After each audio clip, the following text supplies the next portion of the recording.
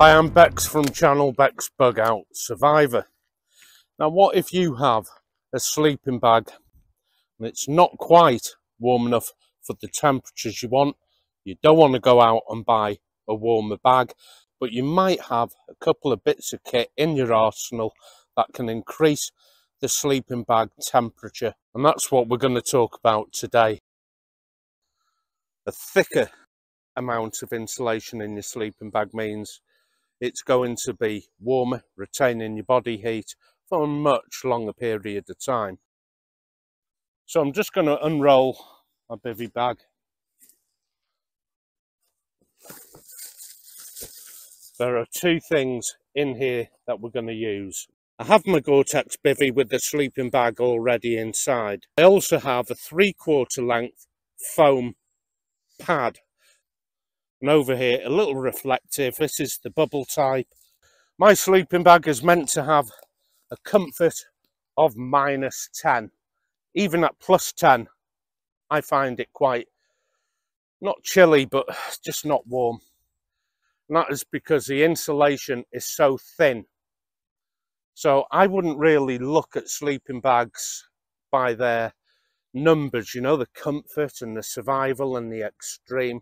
If you can get eyes on a sleeping bag, say in a surplus shop, look for a thick bag. It's the loft of it, how thick it is. The thicker the better. If you can get a bag 2 inches, 2.5 inches thick, it's fit for purpose. This is claiming to be -10 and it's very thin. I have a hammock underquilt, same thing. It promises very low temperatures. It's so paper thin. It's like a jungle sleeping bag. It's going to do nothing.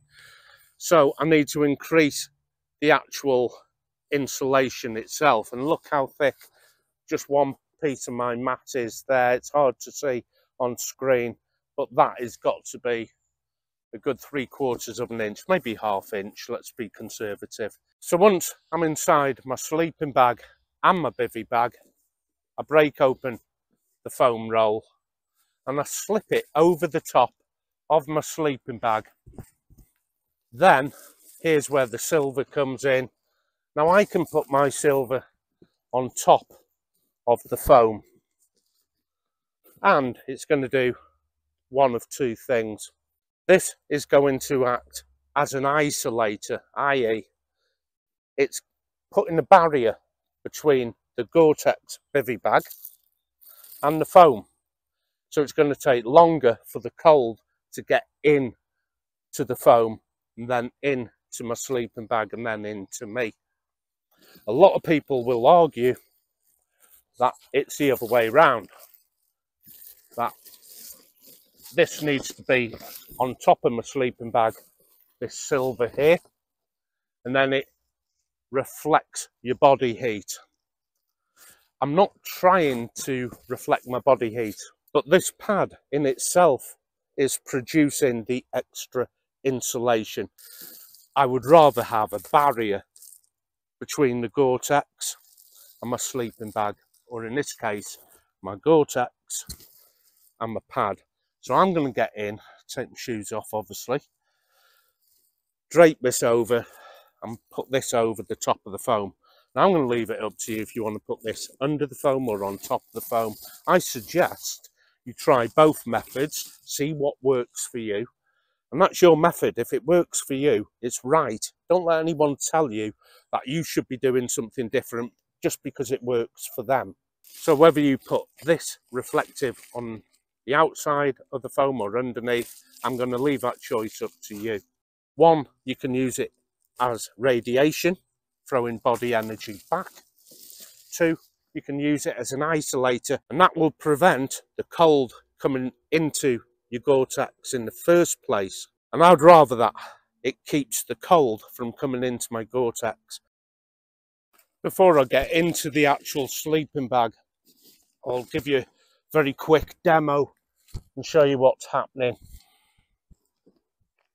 I'm inside my bivvy bag and I'm inside the actual sleeping bag also. Last thing I need to do is to get my foam and just bring it over my chest like this.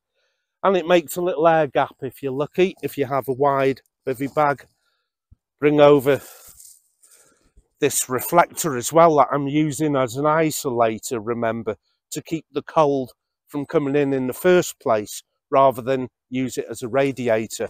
If you want to use radiation, then put the silver over your sleeping bag and then the foam.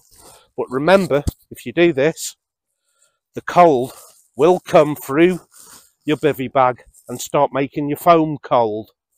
That is what I don't want. This is why I have the silver on the outside. I don't want my foam going cold in the middle of the night. I'm just going to undo the bivvy bag, unzip the sleeping bag, shoes off, stand into the sleeping bag. I haven't got a ground pad underneath me at the moment in the form of an air pad or another foam roll, which you'll need for ground insulation.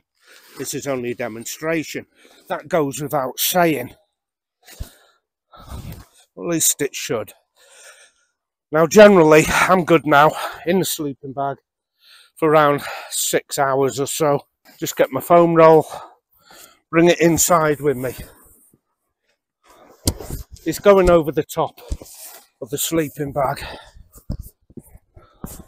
Here's the foam roll. I'm not doing my sleeping bag up all the way. I'm going to bring this foam up over my chest. Even that alone is going to increase your core temperature in the middle of the night. But to prevent the cold hitting the outside of your bivvy bag and making the foam cold, there's where your reflective comes in. Make sure that foam's covered. Now the idea, of course, is I can roll in my sleeping bag, so my sleeping bag is rolling with me, but the foam stays in an arch shape over me, so it's covering my back as I roll. So I have full coverage from my chin down to my waist here. And like I said, it goes without saying, you're going to need another bit of foam or an air pad underneath you. This is only to increase your temperature inside the sleeping bag that's not quite hitting those lower limits, and you don't want to go out and buy another sleeping bag.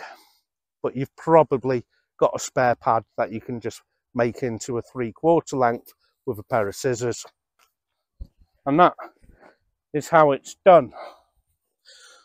Now, a lot of people at this point are going to be very concerned, what about my feet in a cooler sleeping bag? Remember, this is meant to be fit for purpose, but I don't think it's amazing, is what I'm saying. I think there's a bit of BS going on the temperature rating. How to warm your feet, something simple like a hot water bottle. Now, I always bring one every camp, especially winter, and that can be one of them rubber hot water bottles, or in my case, I have a steel Nalgene water bottle, and I boil up some water in the steel Nalgene. That steel Nalgene goes into a sock that goes down the bottom. So this isn't something you could do with a jungle sleeping bag and then go below zero. You need a sleeping bag that claims to be fit for purpose, but when you've tested it, it isn't. A simple foam roll adds thickness of insulation around the core. Technically, you could do it with the whole sleeping bag, but the roll would be massive. That's why I only concentrate on my core. There is where all the cold is going to come from, because I have a cold sleeping bag resting on my chest, because it hasn't dissipated for the full 12 hours. It's gone cold at something like 5 hours. This way it happens with some sleeping bags, and yours might be the same.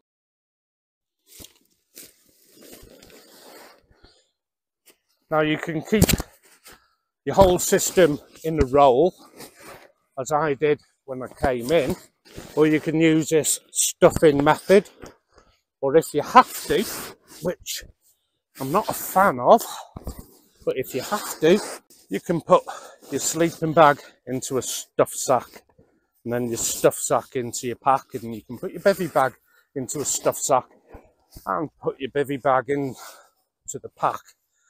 You can have stuff sacks for everything if that's the way you want to go. But I already have a waterproof cover here with the Gore-Tex. I don't carry very many individual components to my packs. That's why I can afford to pack larger kit, and yet it's still lightweight. I think I have a 6-piece system. I have 3-piece system, and then maybe a luxury item and a cook set, things like that. When I came into the camp this morning, all I did was lay this on top of my sleeping bag and rolled it, and in a roll I put it into my pack. But this can now just sit on top, and it might look a little more traditional for you like this, and you might feel a little more comforted by seeing something like this or not. Now, could you do the same with a 3/4 length air pad rather than a foam roll? Not tested that. I can't see why it wouldn't work, provided it has a, you know, a pretty good R value of certainly 2.2 to 3. If you have an R value air pad of say 4, no problem at all.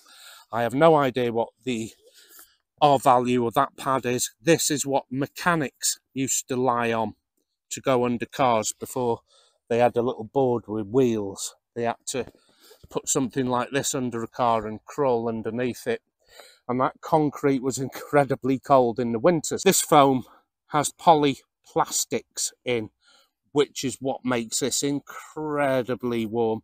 It is not a yoga mat, and your army mats are something like an IXPE, which is a composite. This foam is got polyplastics in, which is illegal to buy new. They don't sell polyplastics anymore, so if you do find anything like this, keep it, look after it, and make sure you dispose of it correctly, because not all foam rolls are created equal. One guy in the comments said, "You told me you can't get these mats anymore. I went down my local outdoor market and got a yoga mat. Of course they sell them." And it's like the guy wasn't listening. Those kind of yoga mats don't have a very high R value. They have some R value, but it's low. So if you are thinking of using the yoga mat on the ground, yes, it will work, but they are just warmer, is what I'm saying. And those yoga mats are made of a PVC glue, along with all the other composites, as where this, no PVC in this. It is polyplastics, little tiny micro dots of plastic, which is why I said, make sure your pad is up to the job, or perhaps test an air pad to do the same, provided it's a 3/4 length. Use whatever kit you have, test it, adapt it. That's what I've done here. So I am going to get a proper sleeping bag fit for purpose to take me down to -30°C, because I'm a cold sleeper. I'm going to lose 20 degrees of that easily, and that big sleeping bag is going to be a lot of money. It's going to take me a long time to save up for. But until that time, while I'm saving up, I can cheat and use something like this. And this is a lot lighter and a lot more compact than buying a huge Arctic bag. If you are in between buying sleeping bags, you can still use your old one. Just get a bit of foam over you, and remember the idea between having that reflective inside the foam or on top of the foam depends on if you want an isolator or a radiator. The radiator is throwing back heat to your body, but also the cold then is making my foam roll cold, because that cold is hitting my Gore-Tex. My Gore-Tex is then hitting the pad is then hitting the reflective, then the sleeping bag, then me. I prefer the other way round. I like to use the radiation barrier as an isolating barrier. In other words, it's taking longer for the cold to get through the Gore-Tex and then hitting the pad, by which time the pad is working and then my sleeping bag's working, I'm warm, it's time to wake up. And instead of needing to wake up 5:30, 6 in the morning, perhaps you can have a lazy lie-in till midday with this system and a slightly poorly performing sleeping bag. Until next time, take care of yourself and I'll see you out there. Happy trails.